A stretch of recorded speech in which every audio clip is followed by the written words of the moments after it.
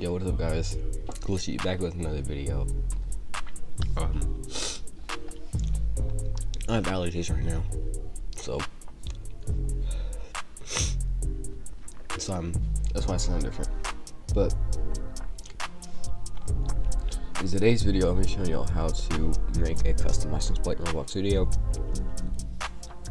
I didn't have time to make an intro, so this is gonna be the intro.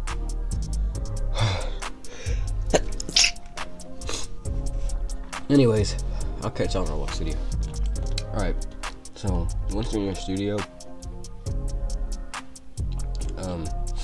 you want to go ahead and go into the link in the pinned comment and get this plugin.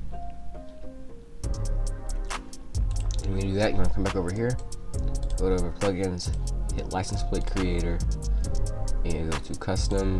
You can select the state. I'm just gonna select, if there is the state, I'm just gonna do Texas dark and just face top the way it spawns in nicely. I'm just gonna do PGA 3C9.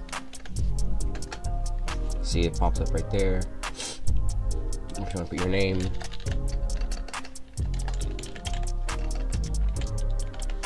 Oh, I can't put my full name, so I'm just gonna put Glitch. Boom, I put my name. Boom. Okay, now you have a custom license plate. I'll do that for one, yeah. Bye, guys.